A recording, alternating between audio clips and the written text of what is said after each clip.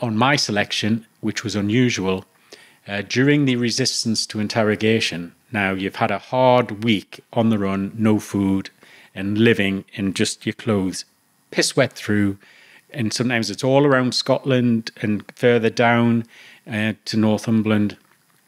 So you're knackered, and then you go into a resistance to interrogation for 36 hours, and it's very realistic. You're subjected to sleep deprivation, which really screws your mind up. But you're interviewed by different people. You'll usually get a guy who looks decent. He'll ask you nice questions, and he'll say, if you sign this piece of paper, I'll give you this bar of chocolate. You'll get a right nasty looking guy who's going to threaten you. He's going to knock your head in. You'll get an old guy who will just keep asking you the same question, and he puts you in a false sense of security because you think he's a dithering old guy. And then you get a woman.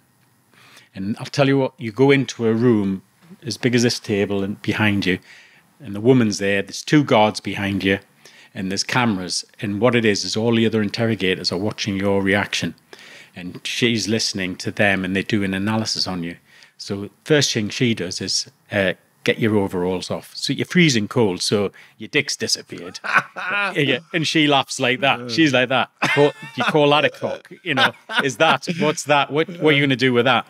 Well, I mean, to me, I'm just like, just blanket, zone it out, and you're there because you can't talk.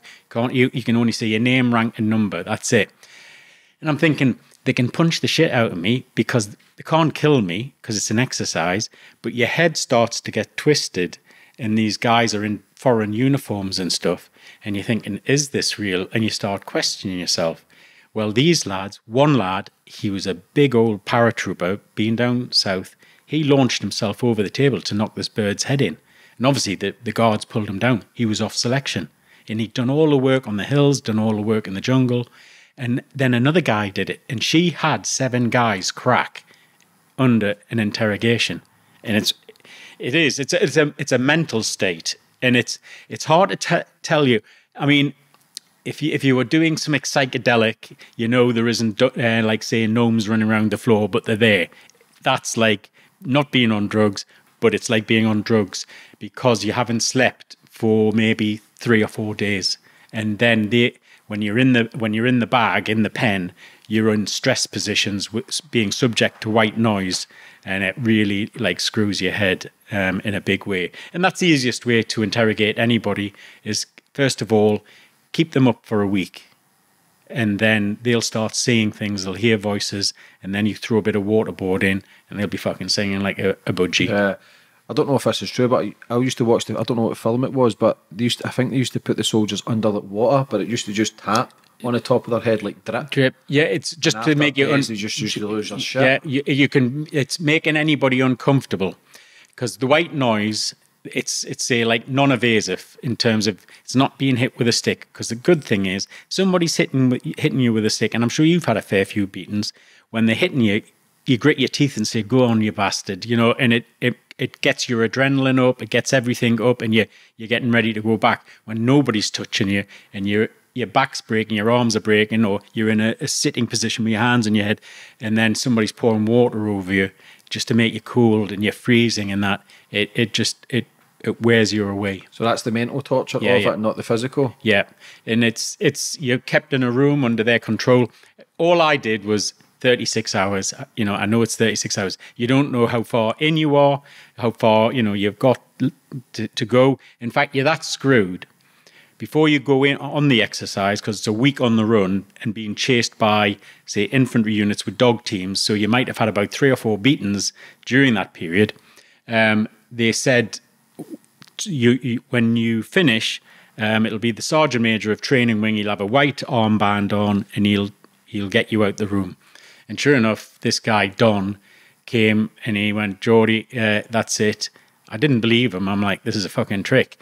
And I sat outside on the floor, and he said, "Are you all right yet?" And I was like, wouldn't speak to him. And it took me about 3 hours until other guys were coming out of the pen, and we're all sat together, because you're that aware that this could be a setup, but it wasn't, but that's how much it screws your head. Yeah. How important is it going through that training and those exercises for if you ever do get captured? Is Well, it really important? it is important, but the guys that were captured when I was on the run, another element came in, and it was down to the telephone. Now, what you've got to do is, or what we know is, you've got to hold out for a minimum of 12 hours, and the information that you have will be rendered useless. So it means you're going to take a beating, for a good period of time. The way of soldiering now is changed quite a lot because they have tracking devices on them. So everybody knows, they're being captured.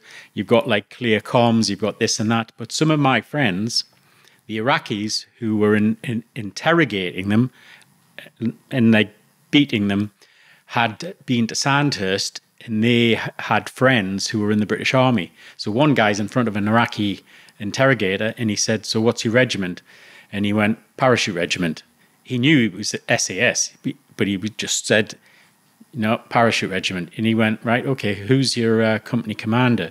And you remember, you don't know if you're going to get a round in the back of your head and stuff like that. So it was, it's tense. For then the Iraqi to turn around and go, "Yeah, your company commander, say Josh Thomas, I was in Sandhurst with him. I know his wife Julie, and they've got 2 kids." And it's nearly bringing in that relationship that he knows people that you know, and you think, where's this leaving me? So the dynamics of interrogation have changed. Waterboarding's a very good tool because not many people will get through that. So no, it's just, you've got to hold out for, basically when you get caught, you've just got to remember, I'll hold out for as long as I can.